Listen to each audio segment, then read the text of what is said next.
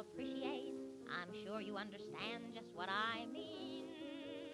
Everybody, everywhere is falling for her now. I'm speaking of the new Ford, and boy, it's sure a wow. Lay off, people, lay off, folks. None of your sarcastic jokes. Henry's made a lady out of Lizzie. Not a rattle, not a bit. Lizzie now has lots of it. Henry's made a lady out of Lizzie. There's everything inside her now except a kitchen sink, a mirror, and a powder puff, a shower. So our next presenter is Dave Nolting. He's going from Ohio. He's going to talk about transmission drums, specifically the drums that he makes. And he's going to explain why you should make offers on these drums he has donated here. How's that? Is that enough of an introduction? Okay. Like Chris said, I'm Dave Nolting, and I make the reproduction transmission drums. I'm sure a lot of you have them or have seen them other places. The drums that I've given here, I have a wide brake, 26-27 brake drum. If you want a narrow, I'm out of stock on that right now. I should have them in 2-3 weeks. But if that's what you want, that's what you can have. You can go either way. I don't care. Like Chris said, you send me your cores. I'll take your gears out, clean them up, put them in, take care of the final machining, ship them to you. I'm getting nothing out of that other than what you pay here today. You don't pay any more. And that all goes to this program, okay? What does the set retail for? Okay, the narrow set would retail for $875, the wide for $900. That's with gears installed. Your gears. New gears is another story. That they're more expensive, and I don't have the low speed. I don't have any low speed gears in. My gear manufacturer went out of business. I've got some new low gears in process. I'd hoped to have them by the 1st of March. I don't know. We'll see. I don't think we're going to make that, but I think we're actually going to have better gears. I think I'm going to be happier with them. I constantly fought quality issues with the last fella and sent a lot back to him. I still have some reverse gears, and the brake hubs are not a problem. So with that, I'm going up here. You'll see a billet of ductile iron that is cast as a bar. Originally, I started out having the drums cast individually. The problem was that the foundries didn't want to deal with me. I was a small guy. There were no small foundries in the area. I was having to wait 3-4 months to get rough castings. This I can order today and pick it up in about a week. It comes in a bar. They cut it to length for me.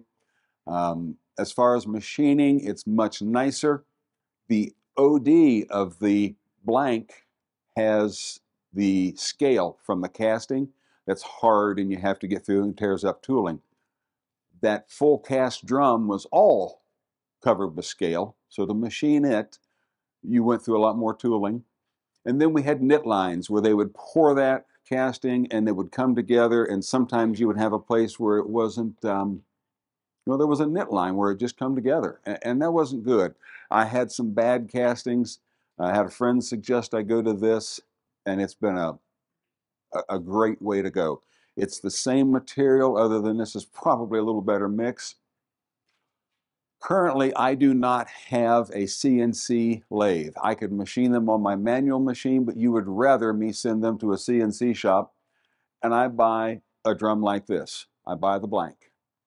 It's turned, and then I finish it, and we'll go through, and I'll show you how we do that. That's a low-speed drum. You can tell it takes a technician with years of experience. Anyway, I'm just going to walk you through a set of drums that came in a week or two ago. I think it was last week I did these. Fella down in Arkansas sent me these. He didn't have a puller to get the drive gear off. Typically they come in without that, But if you can't get that off, it's not a problem. Send it to me. I'll take that off for you and put it back together. It doesn't take long. Don't laugh at my puller. That was a scrap material in the shop, and yes, that top piece has never bent. After we get them separated, I have a set of fixtures that I take them apart and put them together with. We set that up on a mill, and we go in and we center drill. Another man with years of experience. He's 11, and he's been drilling rivets and pressing rivets for 2-3 years. Oh my goodness. So we drill the rivets out until they look like that. Nothing fancy. And then he sets them on a steel plate, hold the punch with pliers, take a hammer and just hit them as hard as you can. Just knock that rivet out. Sometimes we have a problem drilling the rivet because it's so loose it spins. If it spins, you can put a punch on it usually and just drive it out anyway. And yes, he should have safety glasses. I caught him and we got that corrected. On the brake hub only, after they're separated, I put them back on the mill and I go in and I re-countersink those holes. I'm telling you this because this is something that there's no reason why you can't do this at home. I'll do it for you, but you can do it at home. I countersink the holes because some of those, when you take that rivet out, there's hardly any countersink there at all. The rivet is plenty long. I put a nice countersink in there. This is the gears and the hub as they come out. You can see they're pretty dirty, greasy, nasty looking. Sometimes they've got a little rust. Sometimes they've got caked on grease. So from here, we wash them in a wash tank. They come back looking better, but not as nice as we'd want. So I sandblast them, bead blast. Actually, it's glass beads, and it works fantastic. The dried on grease and such, I don't worry about that. It comes off. The people that sell me that stuff, it's scat blast is what I use. They say, you can't do that. I've never had it plug up. I've never had a problem. But after you're done blasting it, they got to go back into the wash tank. And on the low speed, which is the second one, you can see the bushing is down inside. I take a hook scribe in the wash tank. I run fluid in there, and I take that scribe around, and I pick out, make sure I get all that sand and glass bead out of there, and take a wire brush and do the same. And between the two bushings, on your brake hub, there's two bushings. There's one on each end. Get in between those and really make sure they're clean. And if I send you a set of drums, I would recommend you go through and clean them again. I mean, you just can't be clean enough with this. You don't want that in your engine and transmission. I mentioned briefly, I had fixtures that I take them apart with and I put them together with. This is the fixtures. Each one of these, there's a big washer and a nut then that goes on top. And as we go on, you'll see those in use. That's the drum, the brake drum. It's bolted into the fixture, ready to set the rivets. I use a Harbor Freight press. We're looking to go to something different here in the future, but right now I use a Harbor Freight press, and I do one rivet at a time. You can see there I've set 7 of the rivets. See what a nice head that forms? And the last one back there, you can see I'm getting ready to. I'll talk a little more about this, about the process of setting those in a minute. There they are finished up. After I take that off the fixture, there are some measurements on each of these. Well, not the reverse, but on the brake. Even though that's an original hub, I always measure from this point down to the granite block. And there's a dimension there you want to hold. If you've got an old one and it's worn from those thrust washers, it's okay. That can be a little loose. You can put extra thrust washer in there. You don't want it too tight. Most anything on a Model T is better loose than too tight. Too tight is going to give you trouble. But a lot of them are already oversized, even though it's an original part and it's been in a car for years. I can still go in and skin that and take a little off and bring it back into spec. This one was not. It was right on spec, and I just take a light cut there to clean up. Another measurement, we turn it around and we measure from the end of the shaft down. I have made the drums a little bit long there so that I always have a little material that I can take off. So I measure it, and you have rivet heads there. You have to machine that surface anyway. So I measure that. I write it on because I've got a short memory, and from there we go to the lathe. Oh, no, we don't. Should do this before. This set of gears that this man had looked like brand new. But if there's any question at all, I always measure up here where the driven gear goes and make sure that it's still in spec. I've had those come in, it looks like a decent part, but they've had that gear on and off a couple of times and it's worn. And if that driven gear doesn't press on tight, you don't want it because it's going to start to work on there and you'll crack at those keyways down through. I've had 2 or 3 of those come through the shop. It's not often, but you can have that brake hub crack. Then we go to the lathe. I put them in a 4-jaw chuck. I get the hub running true. The gears fit on each, and the hub, the drums fit on the gear and the hub. Each one a little different. There's a tolerance on both. Some of them they slide in. Some of them you have to tap them in. But they pretty much center themselves. So we make sure that they're running concentric there. Then I put an indicator on the face and make sure that we're running true, that we're not running cockeyed, okay? We get that within a couple of thousandths and don't worry about it because we're going to machine those surfaces anyway. On a brake drum, I machine the backside where you saw that measurement, the rivet heads. I come in and I take the rivet heads off and then I measure from the face of the drum back, and then we cut out here where the driven plate goes on, so that all runs true and is the right distance. I also go in and I just take a skin cut off the clutch pads so that they're all sitting, so everything in there is flat. There's the top side of a finished assembly, and there's the bottom side. You notice those bushings are still in there. That's up to you. If you want to leave your bushings in, that's fine. If you want them taken out, I can take them out. This one was an earlier set of drums, and it had the bronze thrust washer. That has to come off because it covers about half of the rivet. One thing I forgot to tell you, on each of the drums, before I put them together, I take a stone and I stone the surface, the mating surface of the gear and the drum. Especially on the gears, you'll find some burrs sometimes, and you don't want anything to run. You want every opportunity to make that thing run true.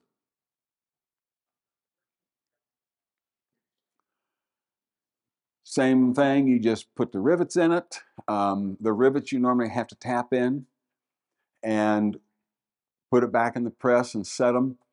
I set the rivets cold. If you heat the end of the rivet or the whole rivet, I've had guys argue this with me. You heat that whole rivet, you shove it in that cold steel. The first thing it does is it cools the shank, or you heat the top, all you do is form a head. You don't want to do that. You want to compress that rivet.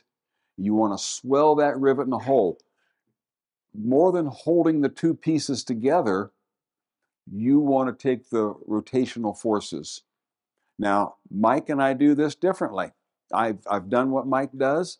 He takes a small hammer and he puts them in a mandrel of some sort, I'm not sure, very similar, and he goes around and he taps those down. You don't take it and hit that as hard as you can. You tap them down. How long do you take, Mike? The rivets are soft, but the same thing, you want to swell that rivet. Now, I've told Mike I've done that and it works very well. I spent one whole Saturday just playing with rivets to see what worked. I've used air chisel where I cut the chisel off and used it as an impact driver. Again, cut your pressure way back and don't let that thing get away from you. It'll make a nice looking drum look ugly. I had a fella, and I don't remember who it was, so I always did mine in a press. you can watch that rivet start to swell, and all of a sudden the head just collapses. It fills that void. And on the brake, I've adjusted my pressure until I can just see in a later brake hub, there's a chamfer cut on it, and I'll just see it just start to bulge that a little bit. So I have filled that hole as, I mean, they're tight.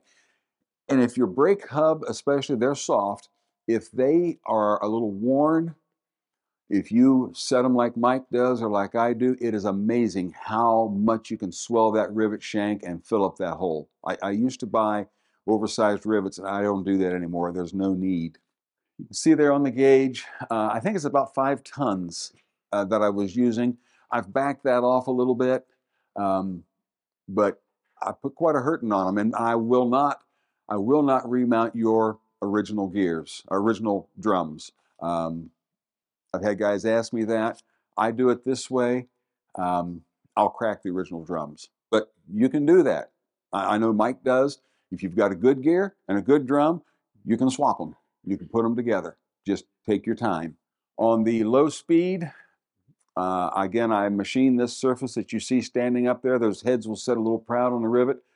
I measure that, record the amount I need to take off. On the front side, the gear side, we just go in and skin that off clean. I say we, it's me. And back to the lathe, again, make sure it's running concentric. Now, I put an indicator down. It's hard to see it down here on the gear face. And a lot of times they'll be out just a little bit.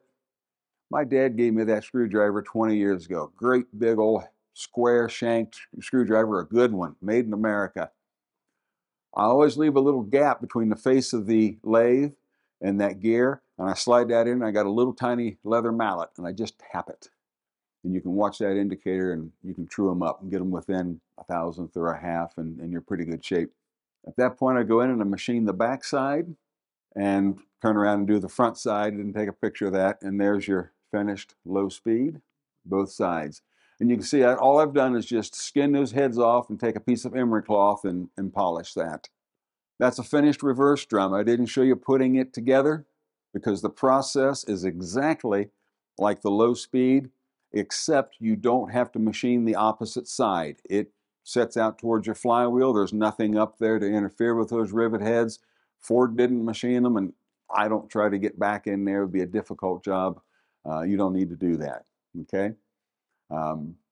But putting it in the press, the lathe, everything is exactly the same. And since he sent it to me as an assembly, I pressed his gear back on, and for an old set of gears, that's a pretty nice looking stack. It really is. His bushings were good. Everything there was nice. Questions? What I tell most people is measure your existing and cut it back to that. But I can provide those dimensions. It kind of surprised most people. A lot of those dimensions are kind of open. They'll be plus or minus 5, easy, at least, yeah. Some less, some more. It just depends. The biggest thing on a Model T transmission is don't make it too tight. That is of my opinion. And timing marks, no. The timing marks are on the triples, but not on the drum gears. There's no timing mark on those. Yeah. My question is related to, as you're proceeding around the riveting of your rivets, Mm-hmm. do you, like with lug nuts on a wheel, do you crisscross, Yes, or I do you do. go just in a circular pattern? That's in my notes that I forgot to read. Yes, I do. When I start on those, I'll go, one rivet, and then I go 180, and then I'll go 90, 180, and then across, and I absolutely do. I absolutely do. Okay, in addition to the drums, you're also making the new tail shafts. And my question is, you have not yet, at least as far as I know, made any of the shafts that mount to the driven plate that the ball cap mounts to. You have any plans on doing any of those? I am not. The main shaft, I'll be honest, that the trim that bolts up to your crankshaft and flywheel that these run on, I don't make those. There's a company in Pennsylvania, a beautiful machine shop. This gentleman made these for his dad. What he told me was I did this because I had to get Dad and his buddies to let me get in there and make a living. So he makes those.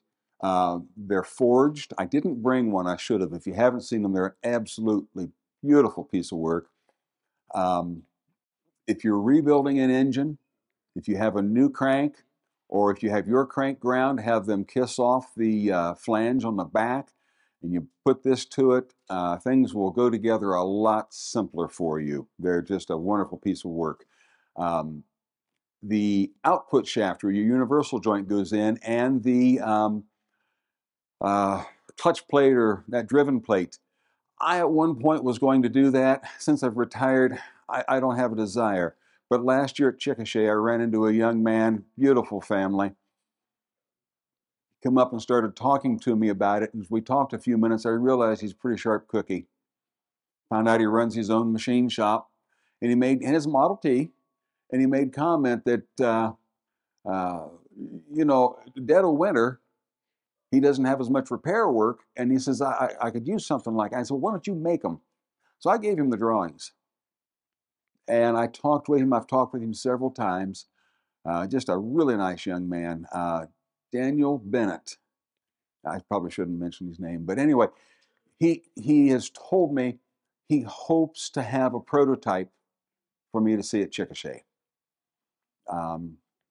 He's having a pattern made, and they tell me there's need of that part in the hobby. I see people wanting them. It's not going to be a cheap part. When you stop and think about it, he's having a pattern made. He told me what that pattern was going to cost me, and it just blew me away. He has the fingers. He has the output shaft with that square hole. If he sells them, if people buy them, he's looking at buying special equipment to do that. He's investing quite a bit in these. I'm not sure where his price is going to be. He told me where he thought, but he's not sure yet. But I hope that's something that you'll support. Because if we don't support that, then in 10 years, there won't be anybody that wants to do it, and we won't have them. Another item, and I didn't have this until just a day or so ago. I have another friend. He's a Model T guy. I led him down that path of wrong, and we worked together. I retired and left him to work. But here's the clutch basket. This is the first one. It's a prototype. He has a couple little changes he wants to make, but Brian does a beautiful, beautiful job. He's an incredible machinist, and these are going to be available very soon. And I don't know, I told him I'd put them on my bench, and then the same with that output shaft that you were talking about. I'll have them, and I'm sure that the makers will sell them also. Any other questions? Hearing none. Thank you, Dave, very much. Thank you. Looks like Abie's Irish Rose, Henry's made a lady out of Lizzie. The Chevrolet said with regret to the whippet, we're both wet. Henry's made a lady out of Lizzie. The Packard shouted to the moon,